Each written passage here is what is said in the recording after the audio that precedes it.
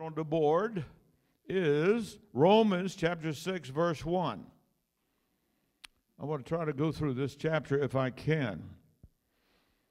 But David, would you bring the cross up for me, son, and put right in front of me? Now, when you read that, look what it says. What shall we say to all this? Well, what was this? This was chapter 3, 4, and 5. When you read all about justified through faith, God has made us righteous. We have been acquitted from all our sins. We are clean. We're holy. We're sanctified. We're children of God now. We've been born again now. All of this, all of that. We are the family of God. We've been baptized into the body of Christ by the Spirit of God. We've been baptized into Christ when he died. His death was our substitute. He died for us, and yet we died with him. All of that has been done. So what shall we say to all of this? Are we to remain in sin in order that God's grace, favor, and mercy may multiply and overflow? Next verse. Certainly not. Verse 2. Certainly not. How can we who died to sin live in it any longer? Now get that in your mind. Everybody say, I died to sin. Right. When? Okay. When? When did you die to sin? That's right. When Christ died, you were in Christ and you died. That's why water baptism is so important. Water baptism does not save us, but it's a picture of the death, the burial, and the resurrection of our Lord. So in God's mind, we have already died with Christ. In God's mind, we've already been buried with Christ. And in God's mind, we have been resurrected to walk in the newness of life, and that newness of life is the life of Jesus. Okay? Now, when you're on this side of the cross and you're not saved yet, you got to realize that you are under the control of the spirit of this world. That is Satan. Satan was your father. Okay? And then God began to move. All of a sudden, somebody comes across your path and shares Jesus with you. And you start thinking about it. And then the Holy Spirit begins to work with you.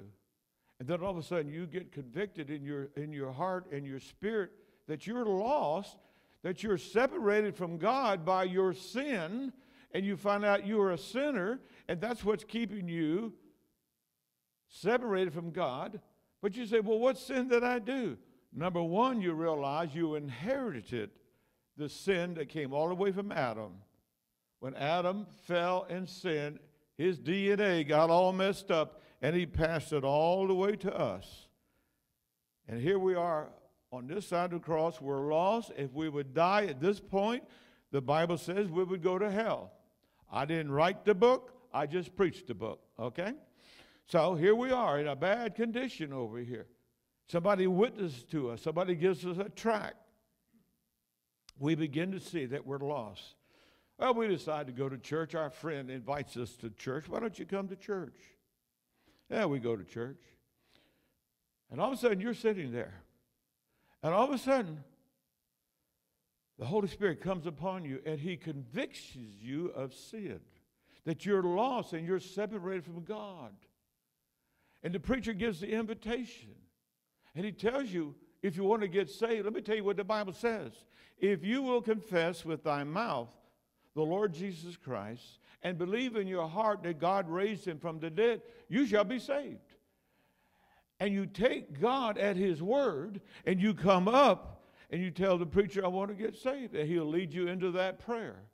Now, you can't do that without the Holy Spirit. So it's the Holy Spirit that actually convicts you and brings you forward, and you confess that you believe that Jesus Christ is the Son of God, and you believe in your heart that God raised him from the dead, and therefore God seals you by the Holy Ghost. He puts a seal on you. Now do not belong to yourself anymore. You don't belong to the devil. You belong to God. And then in God's mind, you pass through the cross. You're in Christ. God has put people in Christ. When Christ died, you died. We have to understand that. It's done, it's finished, it's complete as far as God's concerned in his mind. And then when they took Christ off the cross, you were in Christ. They carried Christ to the tomb, you were in Christ. When he carried Christ to the tomb, you were in the tomb with him. He's laying there on the slab. You're laying right there in Christ on the slab with him. And then he was resurrected. And when he was resurrected, you were resurrected with him. And now you're able to walk in the fullness of the Spirit by the power of the Holy Spirit. Okay? You have to understand that, and by faith you accept it. Just like you accept Christ as your Savior, you accept his death as your death. He's our substitute. You accept his burial as your burial, and you accept his resurrection as your resurrection. Now, in God's mind, the old Adam has been dealt with. The old sin nature has been dealt with over here, and you are no more a sinner. But now you have been resurrected with Christ, and the Bible says now you are a saint. Now you are righteous. Now you are holy. Now you are justified. Now you are a child of God. Now heaven is your home. God is your heavenly Father. You are the temple of the Holy Ghost. You serve God now. Certainly now, how can you who died to sin live in it any longer? All right, let's go to the next verse, and we'll start to move fast. Are you ignorant of the fact? Everybody say, fact. What fact is he talking about? That all of the shield of faith, who are Christians right here, have been baptized into Christ Jesus, were baptized into what? His death on the cross. That was done for you by God himself. Now, I want you to see what it said. We were baptized into Christ, Jesus, and we were baptized into his death. Okay, let's go to the next verse. We were buried there in the grave, in the tomb. We were say, I was, my old man was, buried with Christ for me. I agree with God.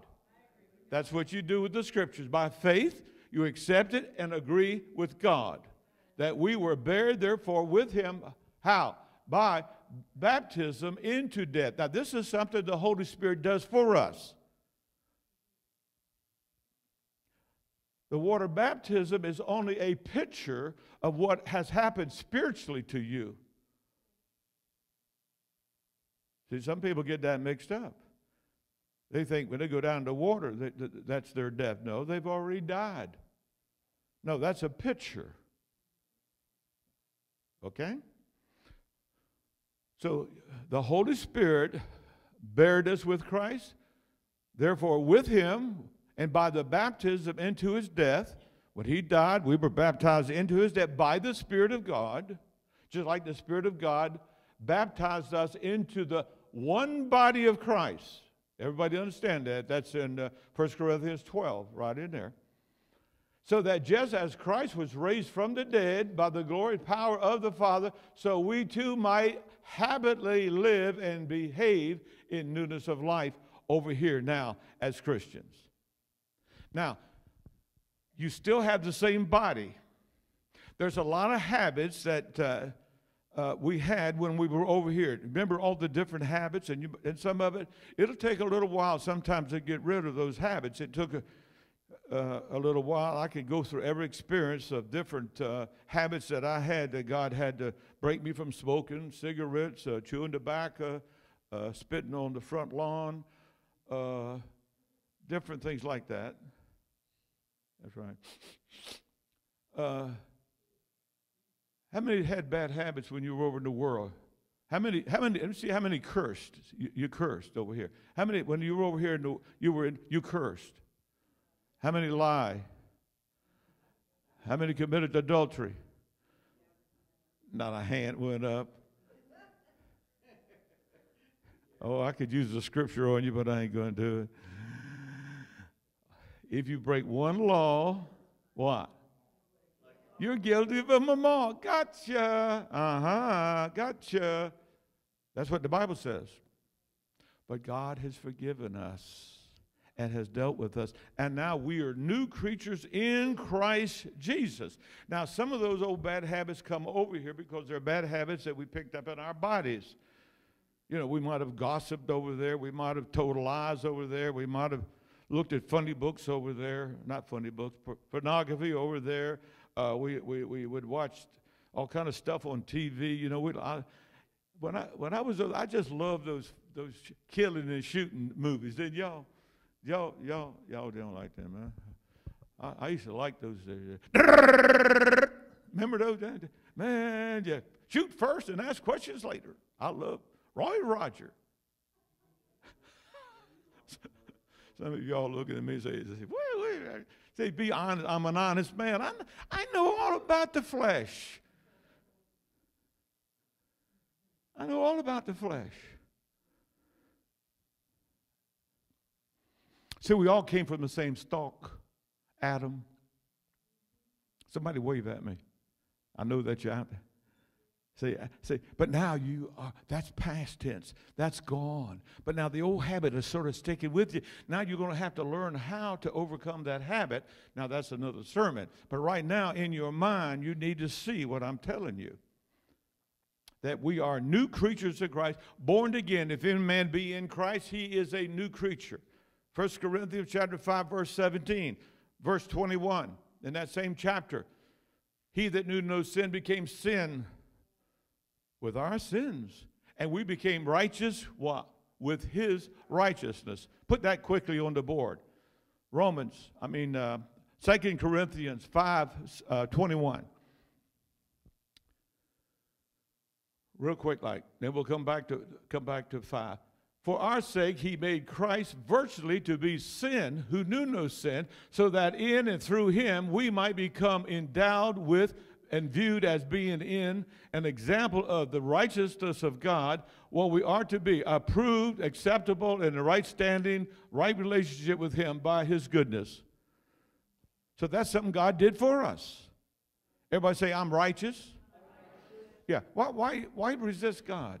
Why resist God? If God says you're righteous, why not just accept it? That's simple, isn't it? That's simple. Just accept it. Now, I'm not talking about your behavior. Anybody got any behavior patterns you'd like to get rid of? Yeah, sure, all of us. That's a process of sanctification. Now, remember that. That's a process of sanctification. Now, we're not talking about too much about that right now. Now let's go back to Romans. 4th verse. I love that. For our sake he made Christ. Oh, thank you, Jesus.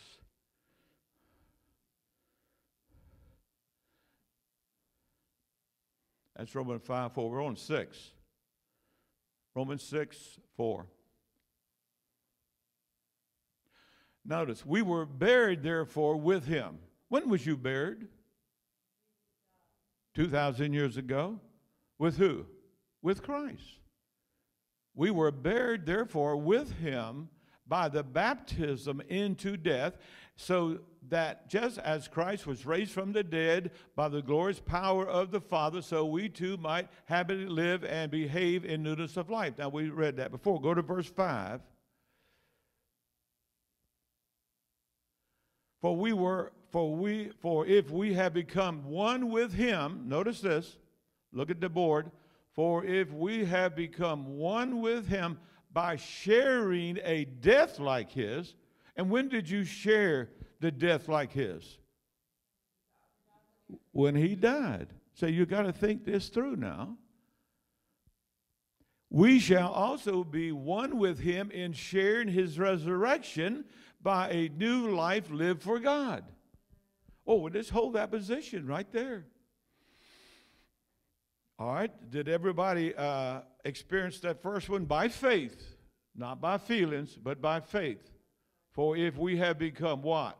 One with him by sharing a death like his, we shall also be one with him in sharing his resurrection by a new life lived for God. Now we have a new life. We go into the scriptures and we check out how to live that new life, and it's not that hard. That's where the blessings are. But there's some of that old stuff we have to shake off, and that's a process of what we call sanctification. Little by little, that desire to do that particular thing, God will work in us and take that desire out as we cooperate with the Holy Spirit. I have no desire to drink no more. I used to love to drink beer. I drink alcohol. How many's ever did? Don't raise your hand. I want to look at it.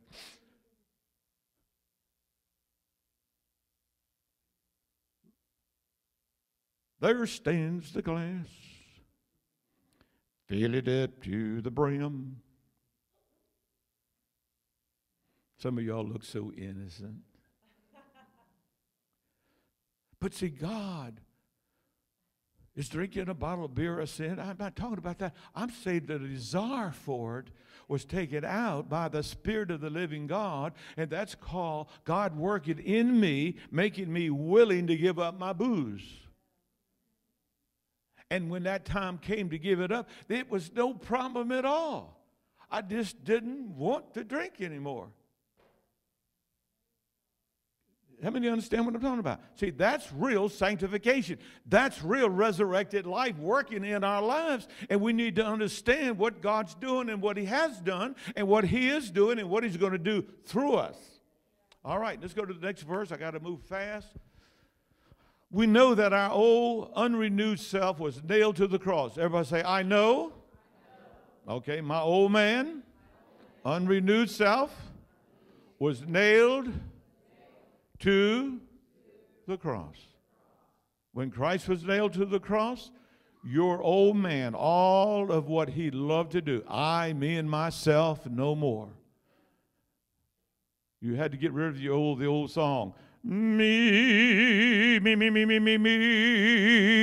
it's not about me,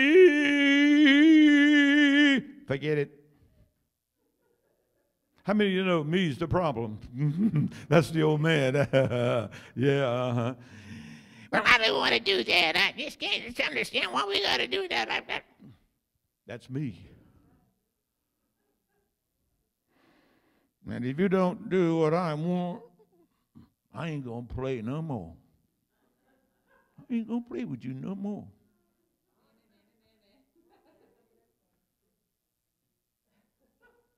I had a young man, I remember in Wayland, we lived at Wayland. I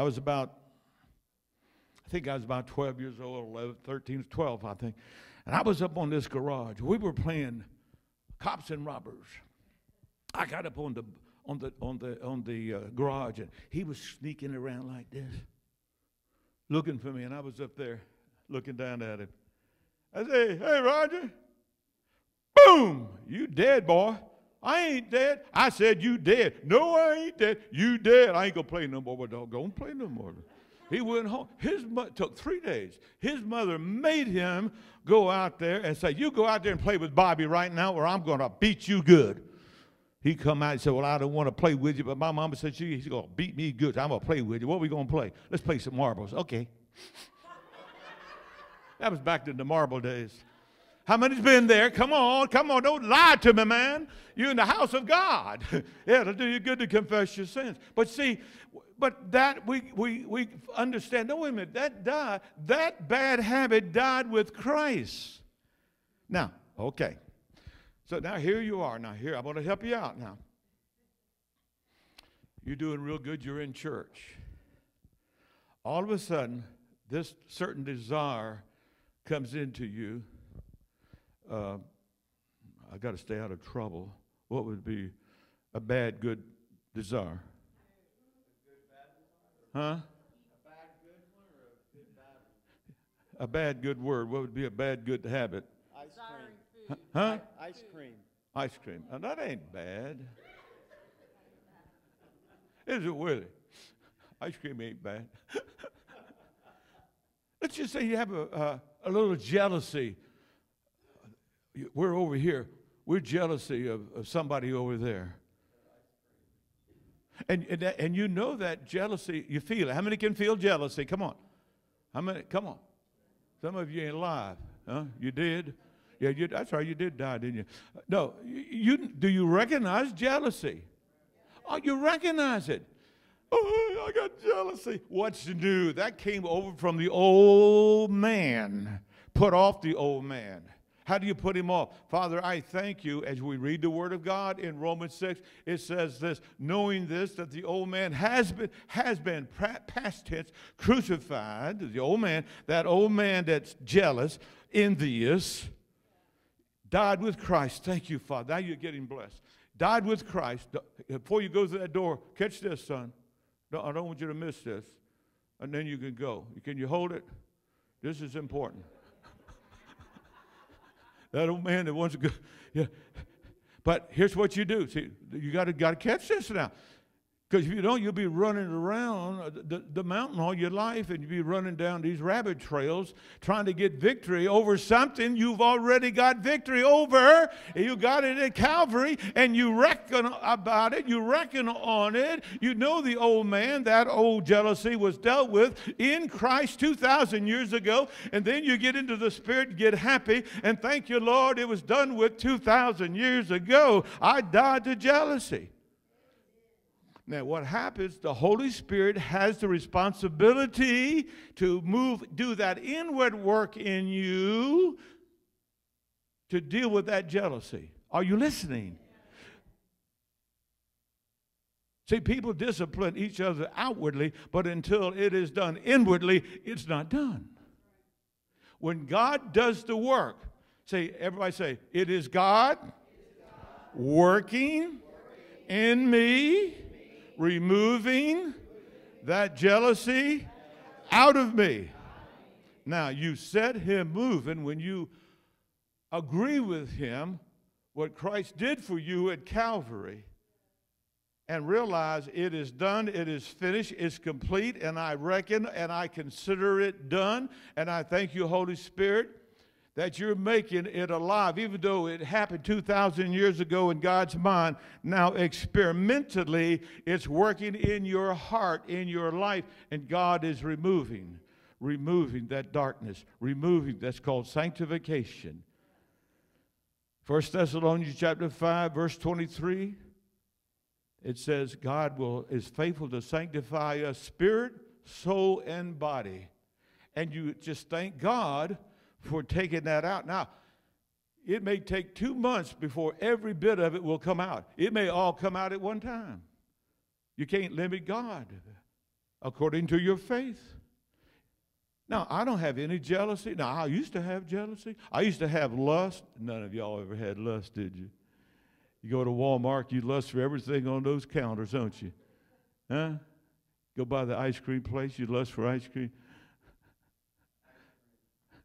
I scream, you scream, we're all scream for ice cream. Listen to me now. This is important. You just can't agree with me, but you got to move this principle in operation in your life. All right. Susan, would you come up, darling? Are you cold, baby? That coat feels good, don't it? Now, let's say I do something like this. Bless me out. Oh, I'll bless you out.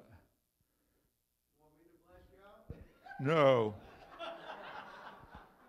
Well, you shouldn't have done that. You spend too much money. Man, the card's already up to $10. What do you do that for? All right. Now, I'll walk away. This is the way it works. Bob. Yes, Lord.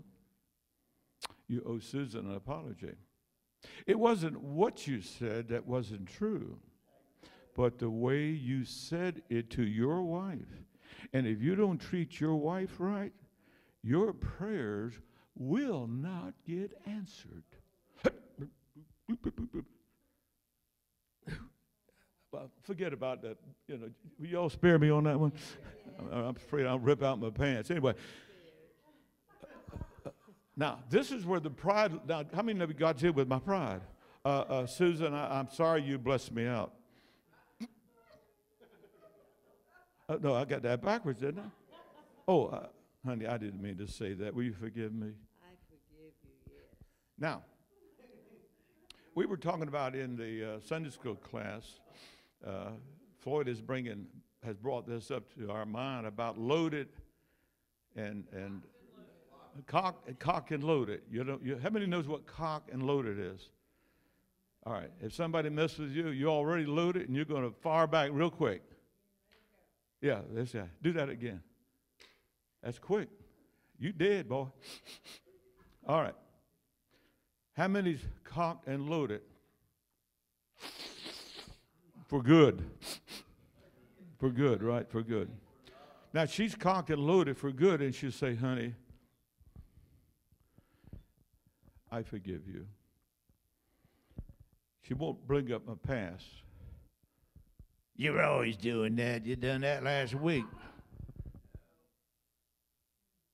I didn't really need it at all. What, darling? I didn't really need what I bought with the $10. Confessions are good for the soul. Now, you see, that's really great. God is working on her and working on me. Well, why did you do it, darling? Lust. Huh?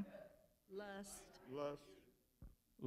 Lust. See, lust is not just the sex. It's lust for this, lust for that, lust. Everybody understand that? If you don't understand that, yeah, you understand that. All right, so did you square up with God? Oh, yeah. But let me tell you something. See, if I don't love you, who I see, I can't love God, whom I don't see. That's right. You see, it's tied together. We understand that. Read 1 John, chapter 4. So, honey, I'm sorry. What I was speaking, there might have been some truth in it, but it's just as much as your money is mine. But we do have to have wisdom, in what we spend. Now, notice I'm talking more kindly, ain't I? And I want you to have things, but did you really need it? No. All right. So you squared up with God? I did. And you squared up with me? Yes. Well, I forgive you. Thank you. Not that we're trying. Receive it. Huh? I receive your forgiveness. Okay. I thank you, honey. I really appreciate it. You got some sugar for me?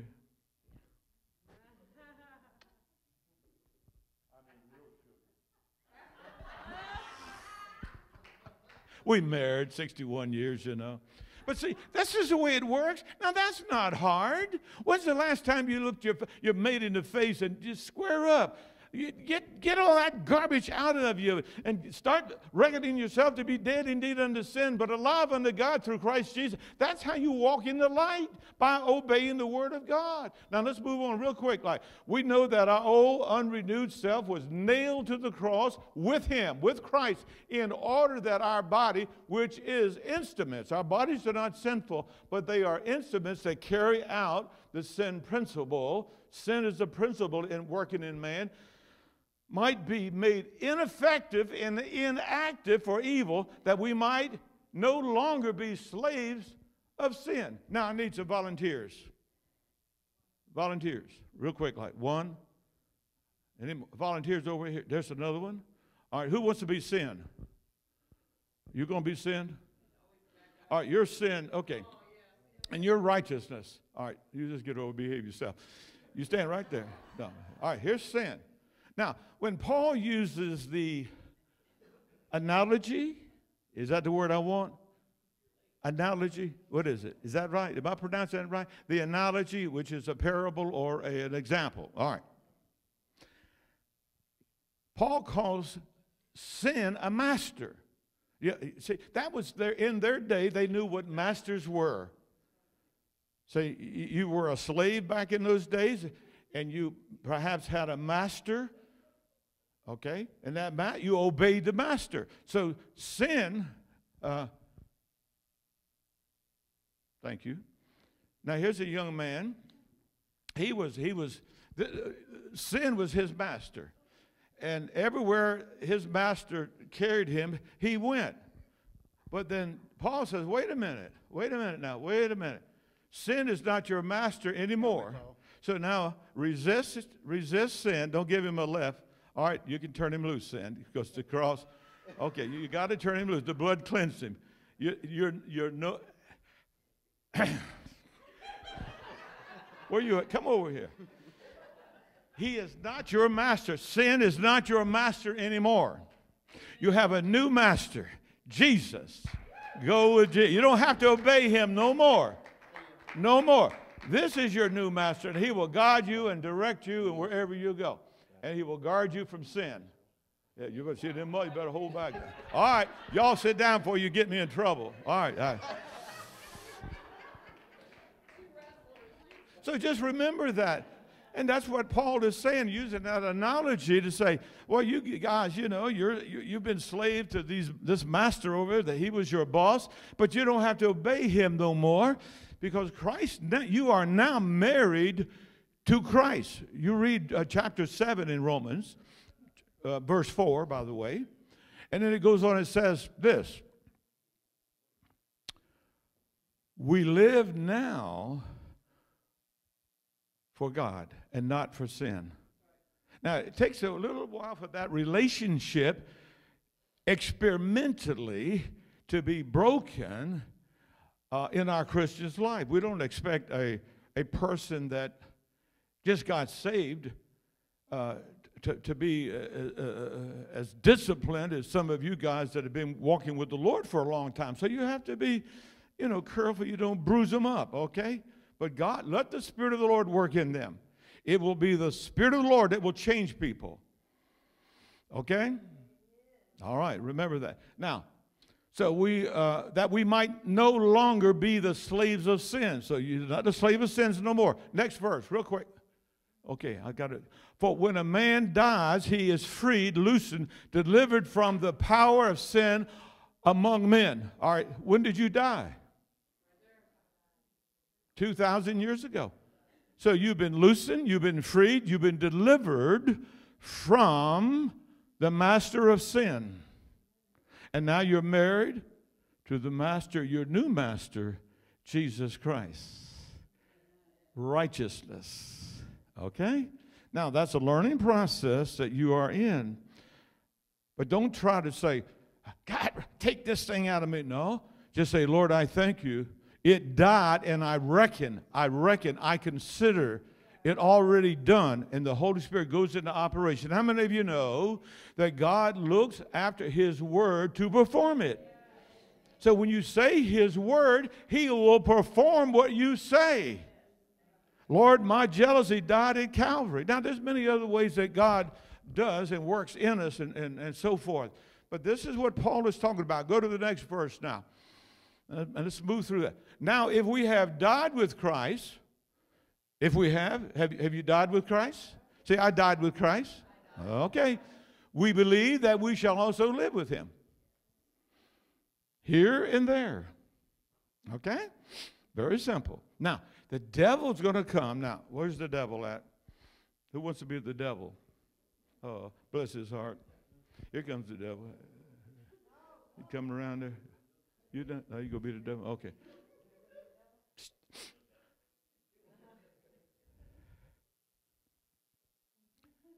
You think you're really, what,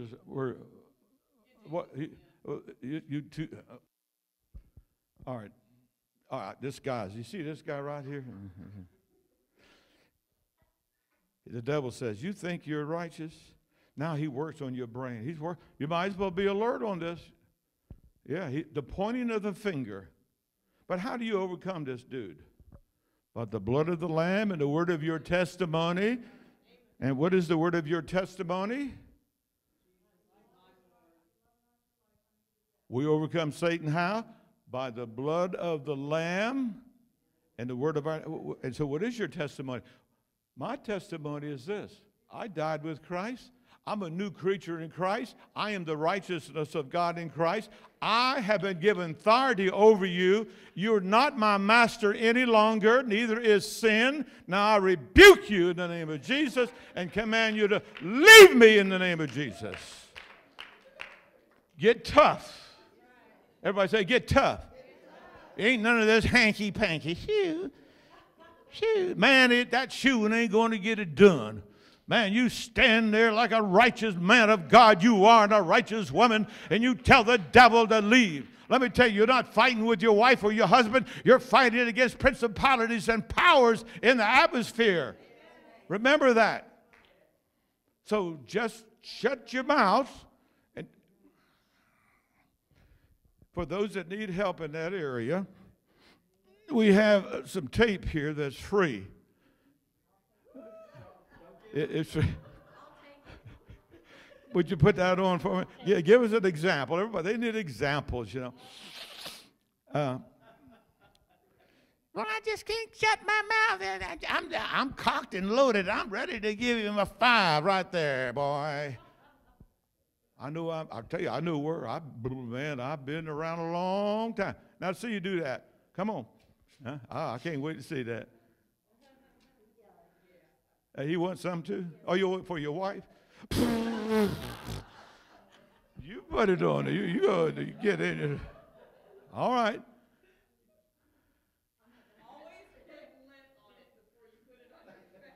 Here we go. All right. Now turn around. Look at everybody. I guarantee you that'll keep her out of trouble. Out of the how's that about the heart now? Out of the heart, the mouth speaketh. If you are in trouble, I'll guarantee that most of the time it is that little tongue. Everybody stick out their tongue. Mm-hmm. Yeah. You remember when you were kids, you'd stick out your tongue at somebody? No. Now don't do that, son.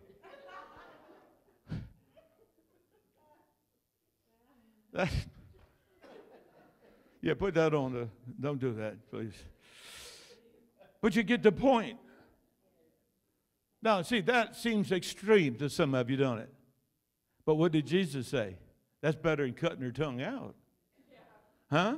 Huh? If your hand offends you, do what? Yeah, stick it in your wife's face. Yeah, you'll get your hand cut off. Are you out there, church? Am I preaching scriptures? Yeah. Now, don't do that. But I tell you what, if my left hand was going to send me to hell, how many would cut their left hand off? I said, if. You better. Some of you haven't read about hell in the Bible, have you? I guess I'll have to bring a movie on that one day. It's best to live in this life with just one hand than to go in hell with your whole body. That's what Jesus said. Now, that's an extreme. He said that to show us how important it is to cut these things out of our lives. We were talking, let me bring up something out because that could be a sore to some folk, and it is a sore. I tell people, if you don't use the cross today, let me tell you something. That jealousy in you, and if you don't apply the cross to it, and sometimes daily, 2 years from now, the church wants to grow. God wants to move us into the spiritual arena, and we got to make some changes. And everybody that sat on these first 3 rows, and they've been sitting there for 20 years, are required to go back to the back and let the new converts sit up here. I beg your pardon. I've sat in those front chairs all my life. Well, I've been a donator to this church. I don't care. How many understand what I'm talking about? That thing will rise up and quench the Holy Spirit, and there'll be no revival, and our sons and daughters and neighbors will go to hell because we did not obey the Word of God and let God do that work in us, that He might do something through us. You come into the parking lot. This new convert comes in, and he gets in your parking spot. And you get out of your car, and you come over and says, "Is that your car?" "Yes." Move it. That's my parking place. Okay. So he moves the car and you pull up. The dare that guy get in my parking place. Who does he think he is? I've been going to this church for 180 years. I can't understand it. My grandpappy went to this church. So the guy comes in and sits down. Would you excuse me? This is my chair. I've been sitting here for 30 years. And are you his wife? Yeah. Would you mind, please? My wife. Where's my honey? Would you come over and get in our chair, honey? But see, God has worked in them, and they graciously submit.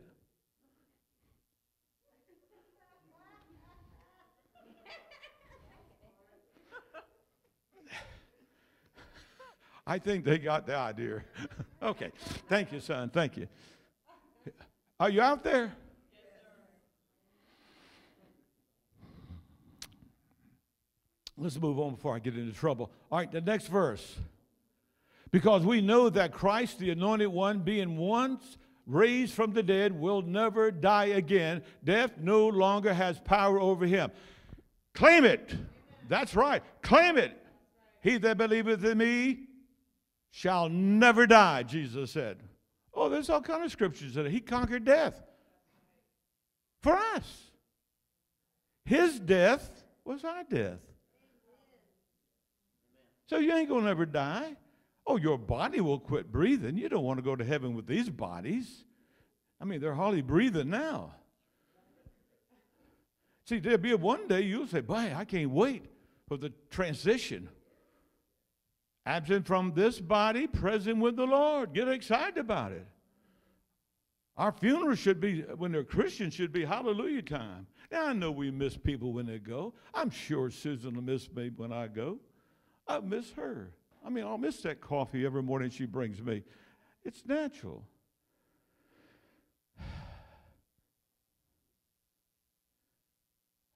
Wow. Because we know, notice this, everybody say no. See, there's things in the Bible you can know that Christ, the anointed one, being once raised from the dead, will never die again. Death no longer has power over him. Remember, he's our substitute. He's been judged for us and found guilty for us. And you can't judge us now because it's already been judged through Christ. All right, next verse, and we got to quit. Got to add water. For by the death he died to sin, ending his relationship to it once for all, and the life that he lives, he is living to God in unbroken fellowship with him. Next verse. Even so, consider yourselves also dead to what? Sin, and your relationship to it, what? Broken. But you are alive to God, living in unbroken fellowship with him. Around this way, just like this. Okay? Do you believe that Jesus Christ is the Son of God? I do. Have you accepted him as your Lord and Savior? I have. Do you believe in your heart that God raised him from the dead? I do. The Bible says then you're saved. My sister, I baptize you in the name of the Father, the Son, and the Holy Ghost, and in the name of Jesus Christ of Nazareth. Hold your breath. You want to hold your breath? Are you okay? All right, good. Put your hands right there. Buried with Christ, risen to walk in the newness of life. Father, I break every curse of the past off of her, all oppression, depression, everything of the past goes, gone, buried with Christ, risen to walk in the newness of life. Now, Lord, just fill her with the Holy Ghost. Be filled with the Holy Spirit right now. Be filled, my daughter. Be filled right now. Yes, just speak it out in Jesus' name. God's giving you those gifts. You must speak it out. Just do it. Thank you, Lord. Thank you for the power of the Holy Spirit. Thank you, Lord. Thank you, Father, that you're with her. You will never leave her nor forsake her. You are her heavenly Father. Oh, even though others have been unfaithful, your heavenly Father will never be unfaithful to you, for you are his daughter, saith the Lord. You're welcome. Woo! You want to say anything? Okay, be careful. Woo! When I found out what water baptism really meant and the picture that it showed, that might have been 20 years after I had been baptized the first time. I submitted to baptism again, and it was in our pool on Meadowcliff Avenue. Water baptism doesn't save you. We're saved by the grace of God through faith in what Christ did at that cross, minus nothing. But God has given us commands, and one of the commands is that those that are disciples are to baptize, and those that have been saved are to submit to being baptized. And this is what our sister has done. So she has showed this congregation that her past is gone. God don't remember anything of the past, no sins, no nothing, no need to bring them up. Satan will try to bring them up, but she's got to learn, like I said. Cast them down and give God the glory. She's a brand new creation in Christ. That's something God did for her and did for us. So think back on your water baptism and remember, you have no obligation whatsoever to serve the flesh, but to serve the Spirit of God. And he'll give you the power to do it, and that's where the joy of the Lord is. Amen. God bless everybody. Have a good afternoon. God bless you now.